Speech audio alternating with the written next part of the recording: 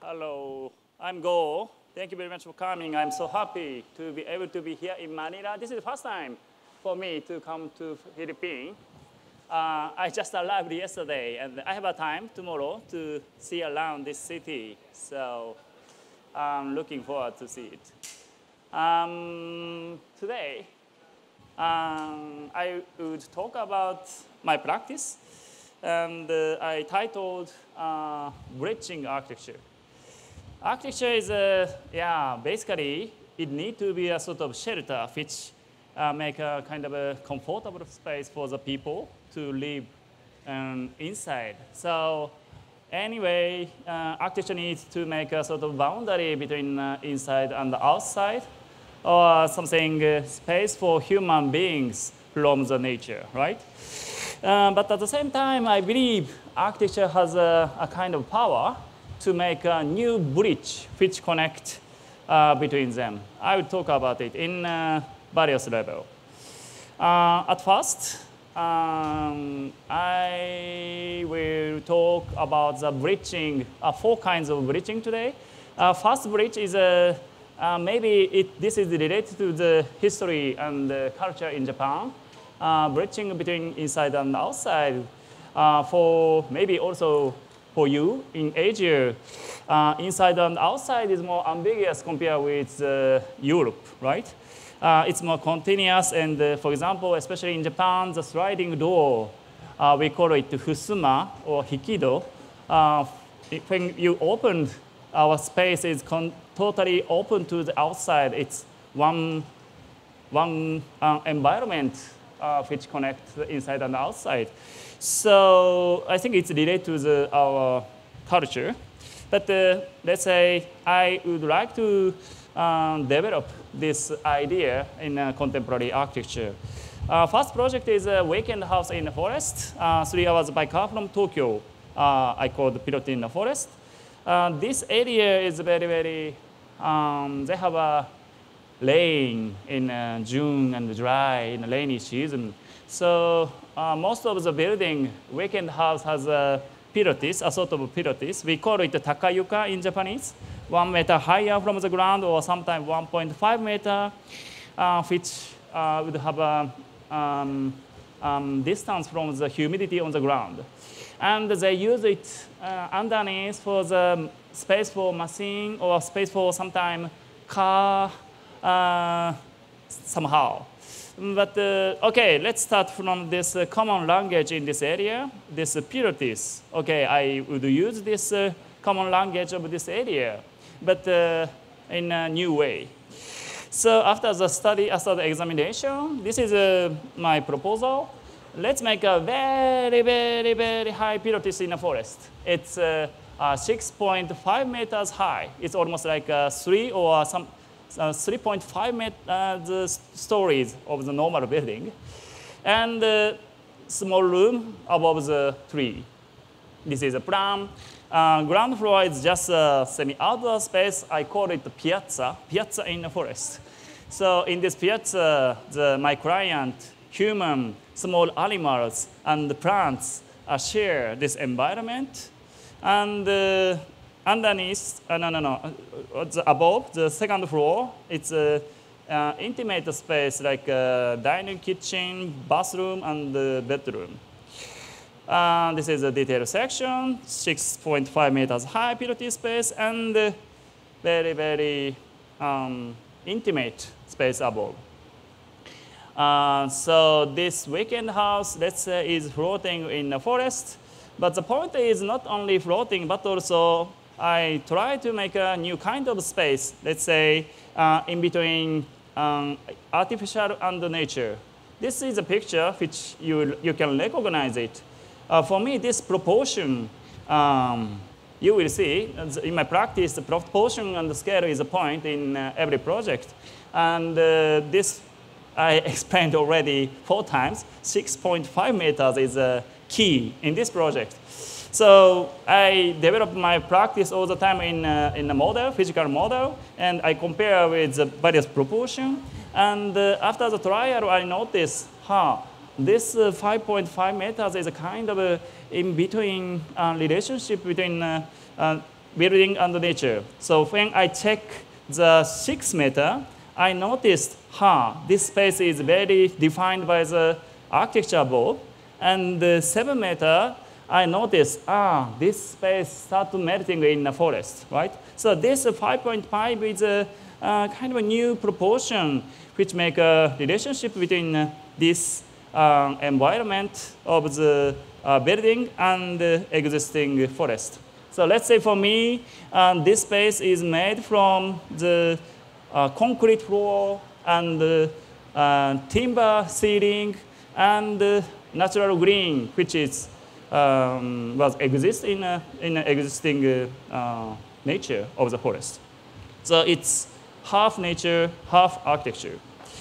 So when on the daytime you spend the time in this PLT space, you climb up to the upper floor like a monkey just beside the tree. And upper floor, you can find this continuous space inside and outside, which is divided by the sliding door. And as a space, it's very compact, intimate space, but thanks to this big window to the four direction, you can also feel the life floating in the forest.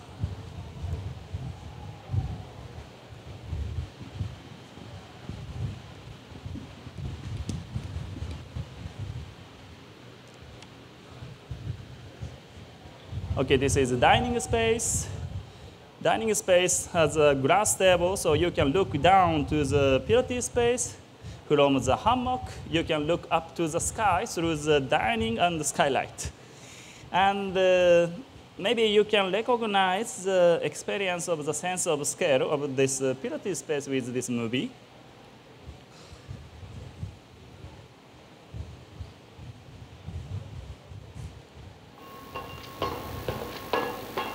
So, at the daytime, you would have a time with your friends in this semi-outdoor space instead of the room. And you have a sleep just beside the tree after dark. So next project which try to make a new bridging between inside and outside is a weekend the apartment building. This client is a super unique person. He asked me to make 2 requests. One request is, go, please make something different from others. Because already in this street, there's a normal apartment, rental apartment, and already empty room he found. Okay, maybe it's not a good idea to make a normal type of apartment. That's why he asked me to design something special. It's nice for architect. And the second request is to make a variation between the apartment. This is super unique because he understands this is a place very close to the Shinjuku, the center of Tokyo. So it's nice for the young businessman. But at the same time, there is 3 universities near here. So it's nice to expect the resident who is maybe half is the young businessman and maybe also student. So in order to have a sort of diversity between the residents, we need to have a variation between the units. I think it's really interesting and smart idea. Okay, let's make it. But maybe something new, unique way. Okay, so left hand is very typical the apartment in Tokyo.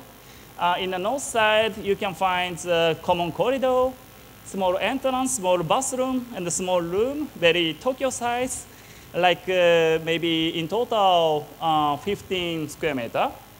And on the south side, you can find the balcony here. But in reality, this balcony is separated by this partition, which can break when something fire or something happened, because there's a regulation in Japan. We need to keep the 2 routes for escape. One is from the corridor and one is from the balcony. So this separation will need to break down when something happens. And the second thing is the problem of this balcony is there is a machine like this, gigantic machine for the air conditioning, and also machine for hot water or something. So in the end, this balcony of the apartment in Tokyo is not the place for the resident, not a space for life, right? It's space for planning, for builders or something. So it's pity in the end, it's not a good space, so residents start to put the garbage or bicycle or something. So in the end, from the street, you can find the balcony, which is filled with a lot of garbage. It's so sad, right? So already I had this doubt and question, how we can improve the quality of a balcony in Tokyo. And the request from the client, make a variation between the apartment. Okay, I got it. Let's make a, instead of such a dead balcony, let's make a tall balcony or long balcony or L-shaped balcony. And I designed the concrete building, which has 7 stories, which has 20 units. I developed the project with models in various scales, hundreds of models we make in the process, and it's really important in the process. Instead of to have a good idea, of course we try to make a good idea every day, but the most important part is compare and various ideas. And to find out what is the important thing in this project, that's to catch the good question is more important than the form or ideas for us. So we need to keep thinking with those hundreds of models in every project. Okay, I will show you 2 types. First one is L-shaped terrace type. So from the common corridor, when you open the door, it's not room but still balcony. And okay, so this is the entrance door. And you can find the second entrance door. So finally, you can enter to a room. But basically, this room is wrapped, surrounded by this L-shaped terrace like this. So as you see, all windows has a sort of buffer zone between inside and outside like this. We have this kind of buffer zone in a traditional Japanese house. We call it engawa, a sort of deck, which would make a buffer zone between inside out.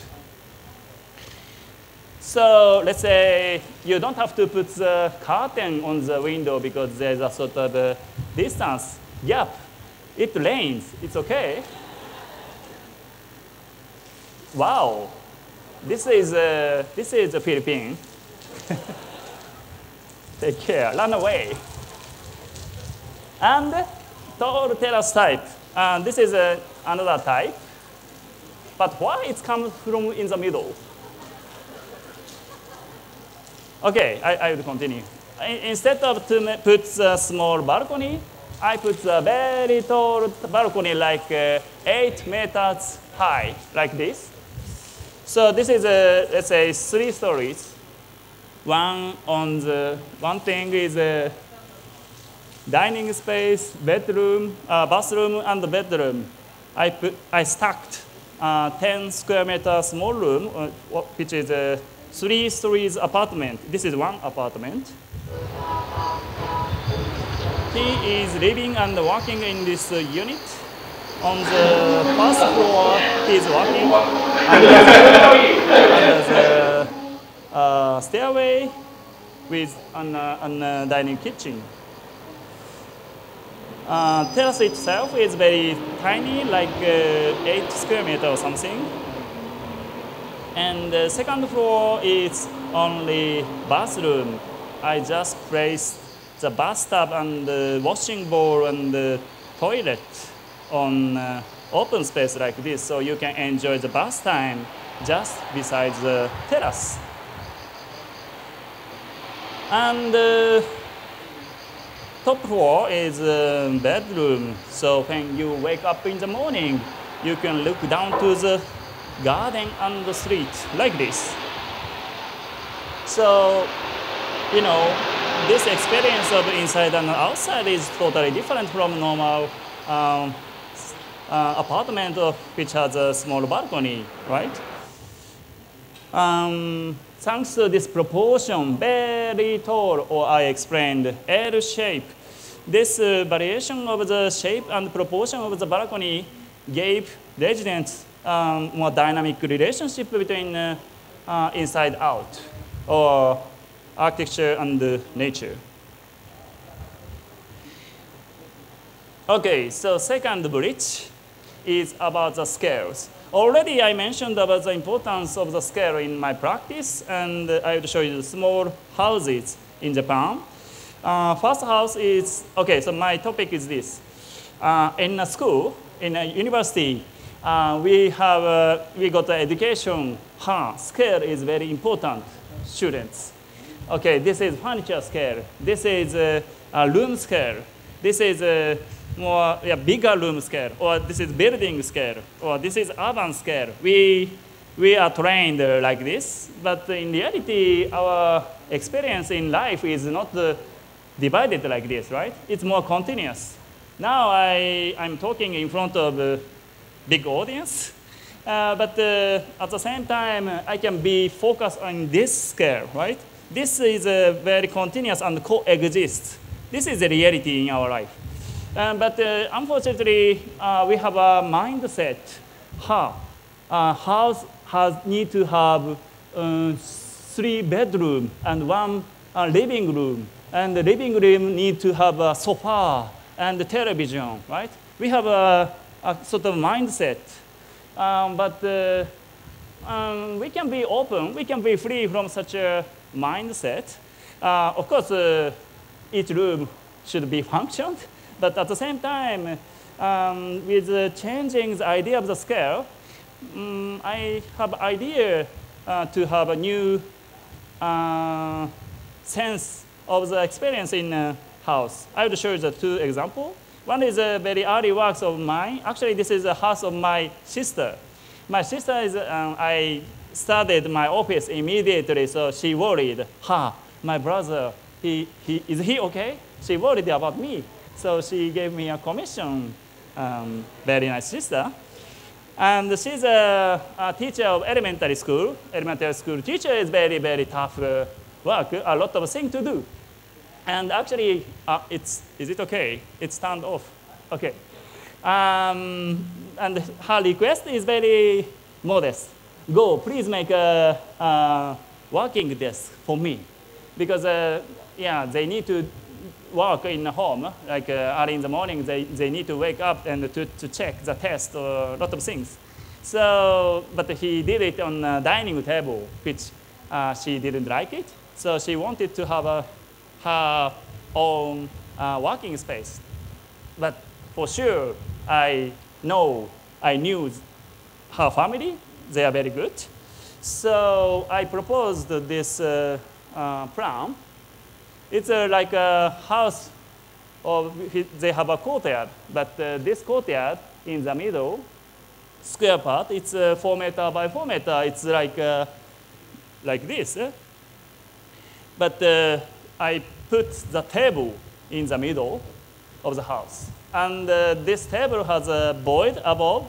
So this is a living dining kitchen, which has a O shape, void in the middle. So from this, okay, son room, she has 2 sons, and older son and the younger son, and this is their study room. But they share this gigantic table in the middle, which is 4 meter by 4 meter. This is from her desk. On the left hand, you can see the older son, and the younger son on the right hand. Actually, they share this table, but at the same time, their body under the table belong to their own private space. Can you understand? So from young son's space, this space itself is very normal, compact, 2.1 meters high. It's very normal scale of the room. But when you come close to that chair, he is sitting, immediately you can connect to the dad upper floor or brother opposite side of the table. From the opposite side, you can experience like this and like this. So all the time they share this furniture or room or let's say big environment in the middle of the house. But at the same time, you keep a sort of privacy because you belong to your private space. And from upper floor, living space, you can find this such a landscape. They belong to each own private space, but at the same time sharing this gigantic space, which is maybe extraordinary in a small private house. And the second example of the scale is house in Komaza. This is a tiny, tiny house in the center of Tokyo. House for young couple and one daughter. What I proposed is to make, actually this is they have a regulation, strict. And a lot of people, lot of foreigners misunderstand how Japanese architect is very nice because they are very free from the regulation. There's no regulation in Japan. It's not true. A lot of regulation.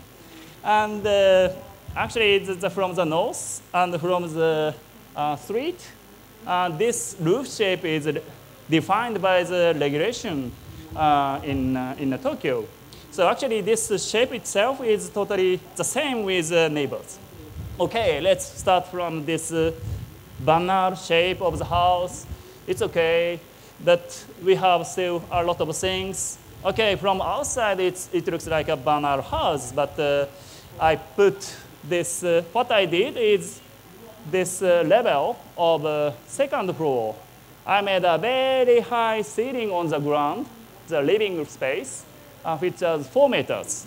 So in reality, upper floor is very compact, almost like an attic space. I place the study room on the right. Left hand, it's a bedroom. What I did, second thing, is to make this special floor. Actually, it's not a floor, it's small beams. Thanks to the skylight on the top, sunlight, air, wind, everything is coming through this floor. So even on the ground floor, you can sense the sunlight climate all the time. Or even when you are staying on the upper floor, you can down to the street through this floor. The client asked me to make a wood house, but it's not interesting to put normal wood. So we make a big research in the world, and finally we found this. This is eucalyptus, you know, the tree of koala in Australia. Actually, we imported from Australia. This is very tough, hard, very interesting material. Almost it looks like a brick instead of wood. So I put this eucalyptus. Also, we place the tree of eucalyptus in front. So although this is wood, but at the same time, it has a sort of heaviness, almost look like a stone house. And I checked the gap between the wood for the floor on the second floor with the daughter of the client. And this is an image of the living room. Although this is a ground floor, which is the same level with the street, all the time the sunlight and the wind is coming through from above. And this sun is moving around on the time. I put the floor on the ground floor, which would emphasize a sort of public feeling on ground level. And when you look up, you can feel, this is a living room. At the same time, you always sense the scale of building scale, right? You can sense the roof shape because of the transparent floor. Or from the second floor, you can look down to the living room. But you need to take care not drop off your iPhone because it might be a big problem. But even if this is a daughter's space, but you can look down to the street through this gap between the wood. So thanks to this scale and also idea of new experience of the floor, I started from the very banal timber structure, 2 stories house, but in the end, there's a new relationship between up and down. Okay, the third topic is about the landscape. This is a relatively new project now we are doing, and also we just finished in last year, both of them in projecting abroad. Actually, maybe you noticed, instead of to place the object on the place, I always try to make a sort of new relationship with the landscape. And instead of to make a visible object, maybe I try to make a more continuous relationship between a space and landscape. The first project is a house in Spain, near 3 hours by car from Barcelona. Actually, it's a boundary between Aragon and the Catalan. There's a river named Argas River. This space, our plot is facing to this Argas River, very beautiful place. And actually, client already built with the young architects, the Pezzo in Chile, and Casting and David of Belgium. And he asked me to make a third building in this area. This is, let's say, summer house. Okay, there's a large plot. Actually, it's a very cheap area. So he owned the gigantic area. And okay, go. You can choose the nice place as you want. I walk around for 1-2 days. And I decided to make this place. This, maybe you can notice. This is olive trees, very flat, very beautiful. And very steep cliff, almost like 20 meters. Actually, the client asked me to make a sort of special experience, and of course, for sure, the Spanish government asked me to make to take care of the relation with the beautiful landscape. Okay, so I don't change this landscape almost anything, but make a special experience for the residents. Okay, this is a movie from above. You can notice on the bottom, rough cliff, which is 20 meters. You can sense the Pezzo house on the above, left hand. Okay, this is normal house on the ground, but maybe what I'm making is a house besides the ground instead of on the ground. How? Actually, this is a reference of the very small shrine in Japan, Nageire-do, very, very unique and special shrine. Instead of built on the ground, he is staying just beside the ground. This is a concept. Okay, so with keeping the landscape of topography of the olive trees, I just put the building beside the cliff, which is 20 meters. And they can get a very nice view. No building at all, but nobody noticed this building because it's totally invisible from above. This is ground floor plan, the level of olive tree, and 3 meters below, I just keep the natural topography, and I insert the one concrete floor, which is a bedroom, living room, and the guest room on right hand. And the swimming pool underneath. This is a section.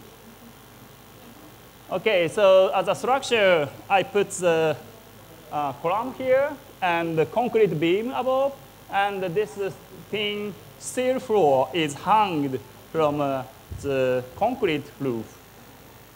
Okay, this is the picture from above, the olive trees, and you notice the black surface. This is a solar panel. Solar panel. And solar panel is an entrance canopy like this. And you put the car and going down. And the living room, which is protected by the original topography of the cliff. And from the spiral stairway, you can dive directly into the cave. No, cliff. This is the model. I just keep the natural topography, and what I did is to insert two a roof and the floor. Very, very simple project. So from above, nobody noticed the building, and I exactly keeping the natural landscape. And this is an image from the cliff side. And the next project is, this is not architecture, it's more installation project in Mexico. In a Master of Modern Architecture in Mexico, Luis Barragan, his house is, I think it's one of the masterpieces of the last century as a house. And the Barragan Foundation asked me to make a sort of a new space at the garden of Casa Barragan. This is new program they started. And yeah, Casa Barragan is, I think, one of my favorite house, honestly. I had the occasion to visit there maybe 2 years ago, and I was totally fascinated with his sense of proportion and the way of using the color, which is very special in Mexico and very rooted to the Mexican culture. And yeah, Casa Barragan is, maybe you have ever seen those pictures, very beautiful stairway, flipping the window, which you can control the sunlight, very beautiful cross window, and this is entrance hall, and the gold print in front. But maybe you don't know so much about the garden, which is in front of this house. Actually, it was abandoned for a long time, and 3 years ago, Mexican architect Albert Carat renovated in, yeah, it's very original design. He keeps the idea, design, original design of the Barragan. Okay, go, please make something, the pavilion in this garden. I was asked, but yeah, their budget is very limited. With this budget, maybe it's going to be difficult to make a sort of architecture. Also, I think it's a little bit strange. This is a garden of Barragan, and the Japanese architect made a sort of a temporary room or something. I don't like it, the idea. So instead of to make a new architecture, I tried to make a kind of extension of his landscape design. Okay, so this is Casa Barragan on the left, and Pilotin Forest from my office. But I saw some similarity with his practice. All the time, his architecture has a sort of a sense of coexisting with nature. So how we can keep and share as a project, this is one of the topics. And a large number of people is visiting Casa Barragan every day. Almost 300 or 400 people every day. But unfortunately, there's no resting space or waiting space in front. So all the time, 10 or 20 architecture students is sitting on the street who is waiting for the tour of Casa Baragan, which is not good. So I propose to make a sort of a waiting space, maybe bench or something on this garden, which you would walk. Also, after the tour, it's nice to sit on the space and discuss what was this special experience of Casa Baragan, blah, blah, blah. It's nice. Eh? Okay, the Baragan Foundation was very pleased with my idea. And also, there was a sort of mystery in his garden. This is garden, and on the edge, there was his studio. So his collaborator was working here. And from the entrance, in each plot, there is a sort of a piazza, a sort of a small place, like 1, 2, 3, third piazza. But this question part, only this part is a kind of a strange bushes. There is no space. Okay, so I had a hypothesis. Probably the Baragan wanted to make a piazza also here. And we do it in this project. And in reality, this detail of the stairway, this is his stairway and his path. But this corner reminds me how he planned to make a piazza on this direction on the question part, right? So, okay, so we make something here in this place. But it's not the object. We try to make a continuity with his design. This is the first image of us floating over the bushes. It's like a picnic above the grass.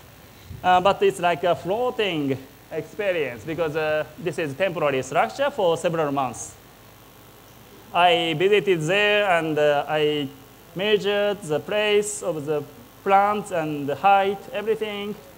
Also, we needed to find a stable material because Mexico is not sophisticated as a construction in Japan. So we try to find a cheap and stable material. And the cheapest material we found is a galvanized water pipe. It's very stable, the size and the dimension, everything. Also, we expected something, the reflection of the metal. Maybe it would bring a new image of the nature. This is a picture of the discussion in my office in Tokyo. All the time, now we collaborate with foreigners, like the foreign staff or interns and the Japanese staff. And every day they prepare their own idea, and we continue to discuss every day. And as I explained, the point is not to find out the shape itself, to find the question, what is the important thing in this project? This is, it takes a time and energy, but it's very fun in the process. And finished. I think it's finished in last November. It still exists. We just placed the galvanized water pipe above the bushes. So 1.3 meters width. This is exactly the same with the original path made by Baragan. And we make a kind of a extension of his path, but in a different way, and just above the bushes, almost like a floating carpet. That's why we call it flying carpet. And the shape is defined by the existing plants. So between the plants, just besides the blue wall painted by Baragan. Also, this is a reference of the Mitola heritage in Mexico, in the middle of Mexico I visited. Maybe you can imagine this kind of pattern is very rooted in the Mexican culture. I'm totally fascinated this Mexican pattern. So this was one of the references in our project. That's why this shape with finding the good relation with the existing tree. Also, this image of the symbol of the Mexican pattern. And with